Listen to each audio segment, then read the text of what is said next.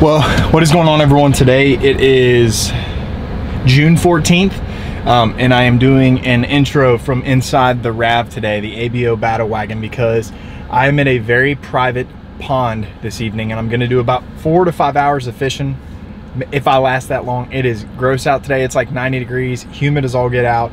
And anyway, we're at a very private pond, and sometimes residents get a little weird about cameras, so if I can fish here and keep it on the down low, I literally will just fish with the GoPro rig and not carry around the large camera, because I just don't want to ruin being able to come back here and fish. So doing the intro inside the RAV today, but anyway, we're at a very private farm pond that is ancient. It's probably at least 30 to 40 years old. It's older than I am, and it is loaded with some giant bass. One of my favorite things about this pond is how you can fish this pond because of the vegetation that grows in this pond. Around the edges, there's a lot of ivy and some sort of grass that grows into the pond, and then it's developed a large amount of algae too that floats up on the surface. So frogs and then soft plastics seem to be the ticket here. So got permission again. I just went up and checked with the residents again to make sure I was still able to fish, because I did come here and fish about a week and a half ago, and I had some mishaps. I'll play those right now. Oh my snag. Oh my God.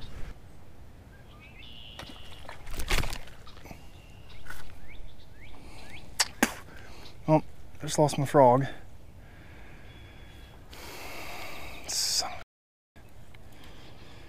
Just lost my frog.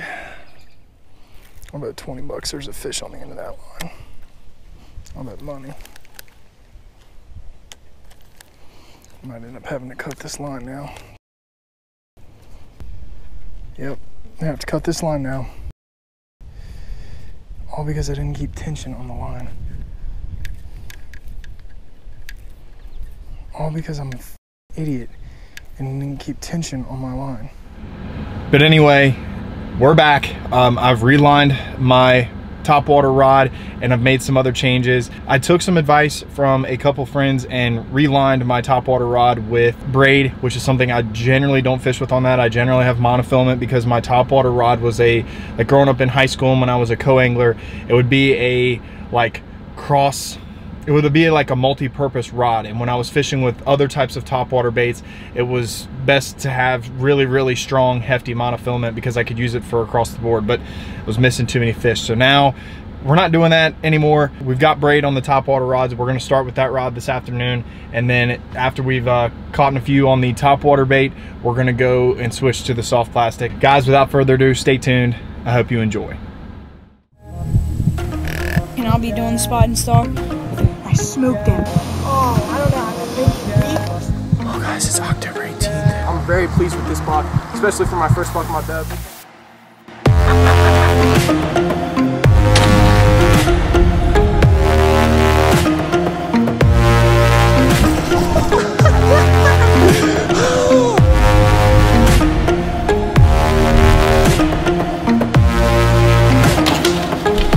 Take it any day of the week. Buck like this.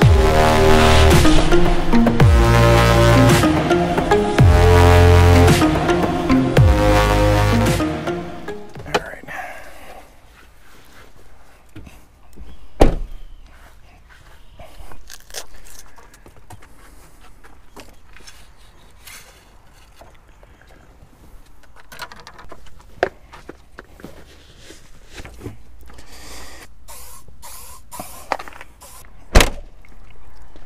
All right, so as you guys can clearly see, this one corner of the pond alone is just covered in moss, and it's got this grass or some sort of vegetation that kind of grows around the bank right here. So all in all, this is a really cool pond to fish. If I had a kayak, I'd probably get in a kayak, honestly, because there's several portions of the bank that I can't even reach, and the other side, the gentleman does not like fishermen. So I basically have this whole bank right here up to about the middle of the front of the pond to fish. We're gonna start with a frog, hit this little corner here, and we're gonna wrap around. We'll go all the way to where it stops. I actually might even just start over there and work our way down. Might do that for a minute. So we'll go over here. But yeah, beautiful pond. I don't know, guarantee we're gonna get some topwater bites, but I cannot promise that we're gonna be getting a whole lot of soft plastic bites today, but we'll see. First cast with the frog on brand new braid. We're gonna stick with the little frog for a little bit and go from there. I can't believe I haven't gotten hit. Oh, oh, oh, oh. Did you guys see that? Very delayed hit right there. There we go. Oh, came out the water on that bait. He came out of the water to hit that bait and I still missed him. Had a frog break my line, or I had a bass break my line the last time I was here. Oh my God, 2 misses in a row. I had a bass break my line and then I was also missing a bunch of fish like I am right now. There's one bass right here that is absolutely going nuts for this frog. All right, I think we're gonna give him a break. I'm trying to remember where the property line is. I think it's like literally right in here.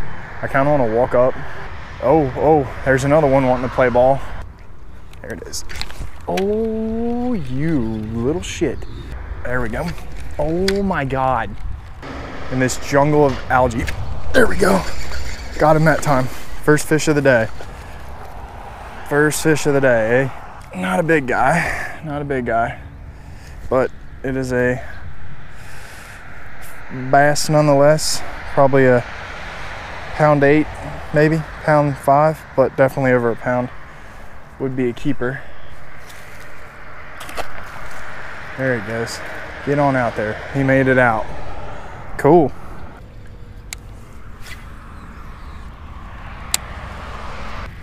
Oh, sent the frog flying. Sent the frog flying, dude. There it is. Got him that time. Got him that time. This one's definitely a little bit better of a bass. I'd say maybe £1.12. Hell yeah. Beneficial. All right, let's scoot back over here, see if we can get the one we first missed to play ball.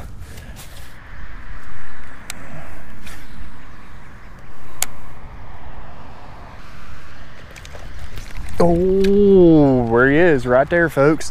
That is a big one. Look at how big that pool is that he just created.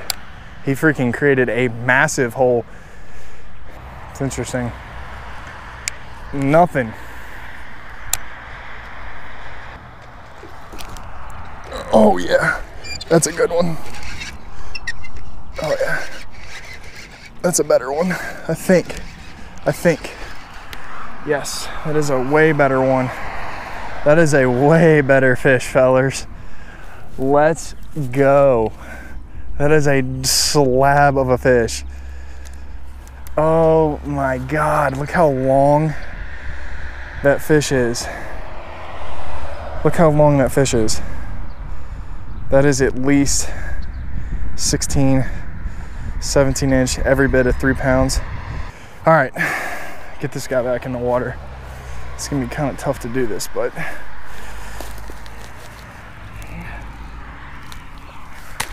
I think we're good. I think we're good.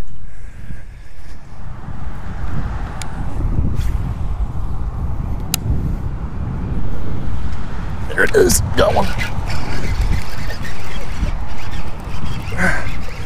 Made a mess of the top, but it's a bass, and he got the whole frog. Let's take a peek at that one. Whole frog up in his mouth. And it comes out nice and easy, just like that. And there you have it, folks. Yeah, it's kind of an aggressive way to release them, but don't have much of a choice. Oh, just had one swirl.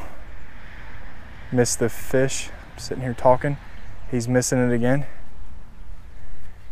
Just had a bass kind of out there in no man's land. He missed him twice. It looks like a pretty good one too, based off the size of the back. He's gonna have to get a little more aggressive than that. There it is. Oh yeah, it's a good one. That's a good one. Oh yeah, way better one. Oh yeah, that's a slab right there, fellers. That is a dog. of a bass, buddy. Oh my God. Look at how big his fish is. Look at the mouth on that fish right there. Oh, that is a giant bass. That is a big one, son. That is a freaking donkey. Hold that one up for the gram. God, I wish I had somebody here to take a freaking picture of me. Nice little spot for a release right here. Okay. That is a freaking massive fish, dude. Look how big that fish is, buddy.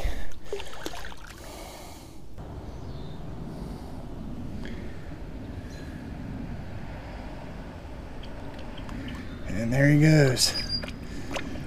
Big one.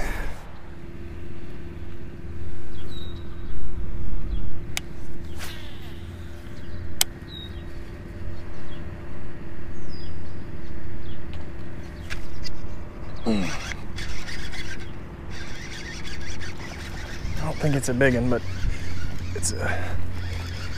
No, it's not a big one. It's not a bad one, but it's not a big one.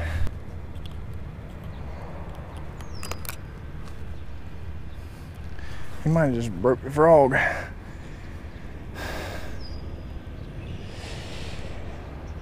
Got some battle scars like a herring or something went after him. All right, I think what we're gonna do, since we've worked this whole bank right here, is I think we're gonna hit this little pocket where I missed that giant one, and then we're gonna go grab the soft plastic rod, grab a drink, and come back. See if we can get him from the outside. I got one, but I don't think that's him. Yeah, that's definitely not the fish I missed. That fish I missed was way bigger. All right, I think it's time. Okay. We're gonna get the soft plastic rod, grab a drink, and we'll come right back to it. Okay, so we're back down at the pond. I actually kind of got a little spicy here for a second, and I'm only gonna throw it for a little bit, but I grabbed the chatterbait spinnerbait rod, and I have a jackhammer. Here, I'll step in the sunlight so you guys can see a little bit better, but I've got the chatterbait spinnerbait rod rigged up with a green pumpkin jackhammer, and it's a green pumpkin and like white pearl bottom trailer. And then I've also got the soft plastic rig rocking a speed crawl right now. And then in my pocket, I've got a large bag of extra soft plastics. So this time we did not forget the soft plastics. Really like to see if I could get one to chase a chatterbait in this pond, or possibly hit a chatterbait in this pond. So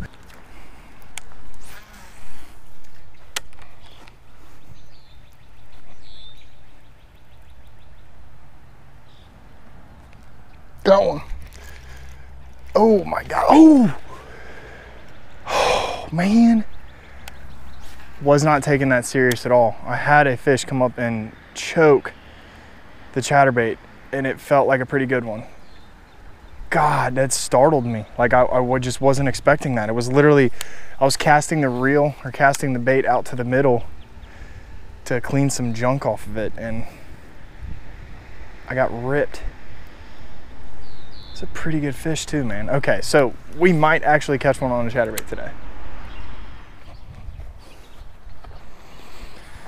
All right, we're gonna stroll down here to this open gap where I have a little bit of open water to fish with this chatter, give a few more casts, and then we're gonna come back and rework this section with the soft plastic and see what we can turn up. I have a feeling we can get a couple on the soft plastic today, just as well as the chatterbait, but right now it's not looking so hot for the chatterbait. Had one back there on it, looked like a decent fish, felt like a decent fish, but unfortunately I was not paying attention, and it was kind of one of those casts where I was just trying to get a knot out of my line, and it ended up costing me a catch. So won't do that again.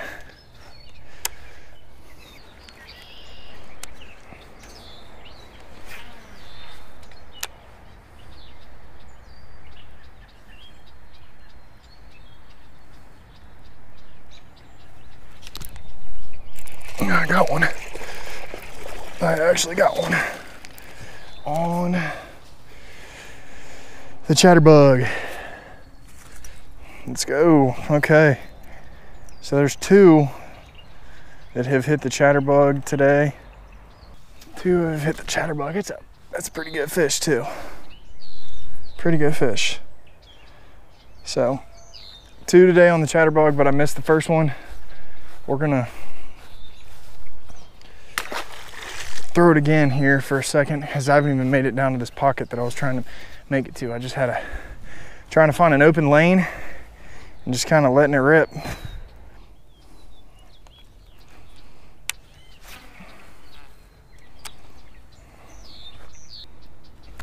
Oh, got him. Good fish too. Another one. That's a good one. Oh yeah. Come on, big guy. Same spot. It's a good one. Another good one. Same area. We're gonna keep throwing that spot until we just stop catching them.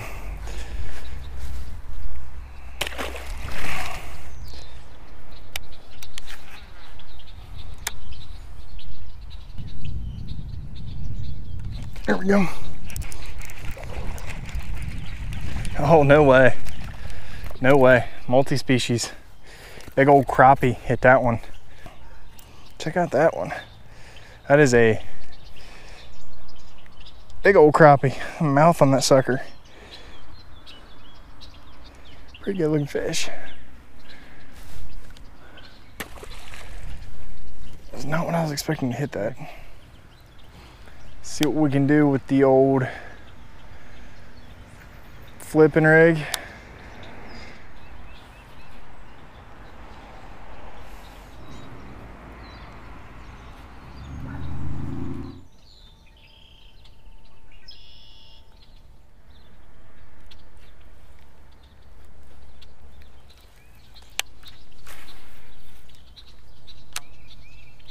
There we go. Oh man, I got him that time. Hell, didn't even hit the bottom. That's it right there. All right. Soft plastic fish. Check.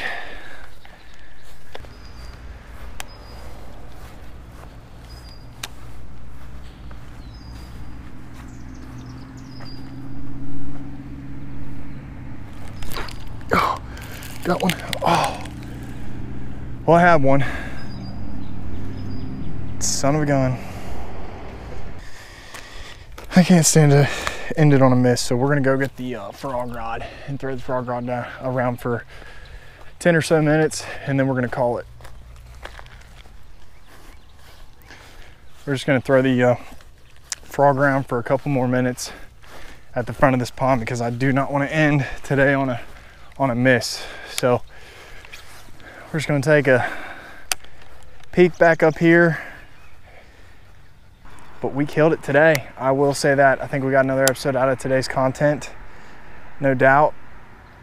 Would be nice to have one more fish. It's all a man could ask for. But all in all, oh, yep. We're gonna catch one more big one right here, fellers. I don't know if you guys just saw that. I had a dandy of a bass just jump up down there on my frog. He's wanting to play ball. We're gonna get him. Come on. There, come on. Yep. Yep. Oh my God, you hear the line on that one. This is a big one. This is a big one. Oh God. Let's go. Oh, hot damn. On the frog, son. Holy big bass, baby. Oh. I gotta get the scale for this one. He's alive and well. Okay. All right, 5.4 pounds of a bass. Let's go.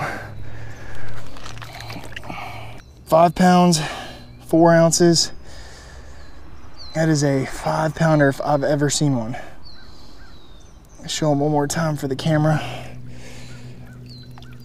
Oh man, that is a big fish, ladies and gentlemen. The biggest fish I've caught this year.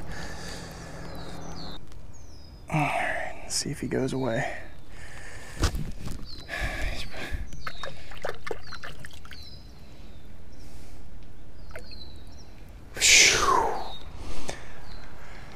Holy cow.